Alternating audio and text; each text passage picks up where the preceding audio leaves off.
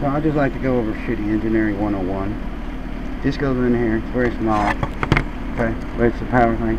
Okay, so when that comes up over here, taking the battery out over there, you screw. You have to explode the screen now. This one, have a second. I used to be able to dial. Ooh, look at this stuff. Well, that's what the torches from the battery do. Okay. So heat used to go both ways. I don't know if they put that in for safety reason, knowing the batteries explode or not, but still, I can't dial with my torch anymore.